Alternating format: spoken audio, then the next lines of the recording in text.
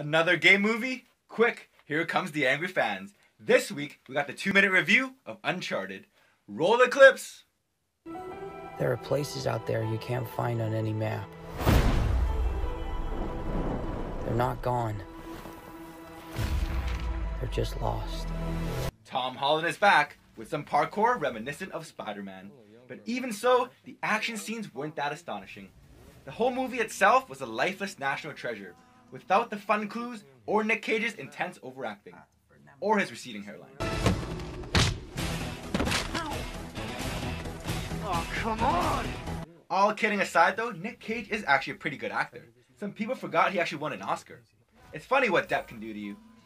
Anyways, back to the movie. As someone who has never played the game, I had no idea what to really cheer for.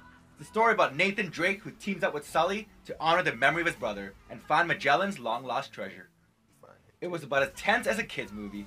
I've never seen anything so safe and so generic in my life. The only thing duller than the puzzles was of course the characters.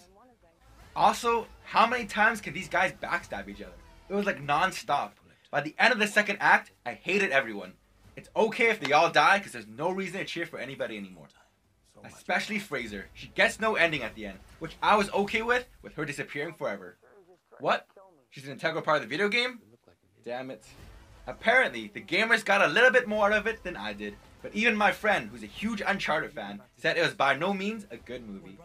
But of course, for the ladies, this movie's for you. Tom Holland is either doing chin-ups in a suit, shirtless, or in a wet t-shirt in every action scene. Also, is it just me, or does Tom Holland have the fastest drying t-shirt in all of movie history?